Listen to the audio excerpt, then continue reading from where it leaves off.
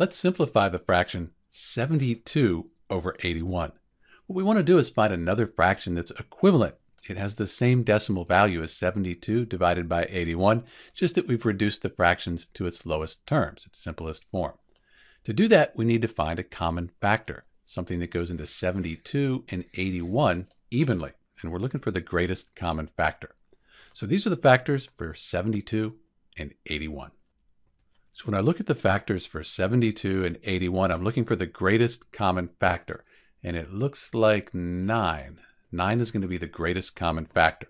So we'll divide 72 by 9, 81 by 9, and we'll have simplified 72 over 81. Let's move these over here.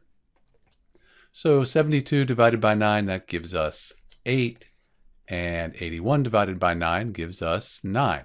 So we end up with 8/9, and we can't simplify this any further. So in answer to our question, when we simplify 72 81st, we get 8/9.